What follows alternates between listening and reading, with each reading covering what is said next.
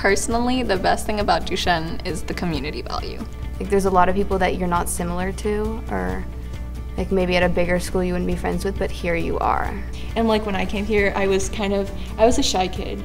The all-girl setting really lets you to be yourself. I know who I am now, thanks to Duchesne. It's more like a sisterhood, and everyone's very close. It's stressed throughout your career here that kindness is like a big value. A lot of things that Duchesne gives to us really shows us how lucky we are. Respect here is like a priority, and I really appreciate that. God sends a hero, right? So a judge is a hero, not like a courtroom judge. There's so many opportunities here. And we have like a lot of different clubs, and everyone's open to new things.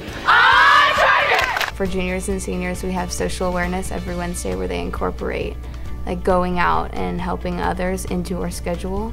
It's a rigorous academic community. I think that's all in preparation for college, because it wouldn't be Duchesne if it wasn't.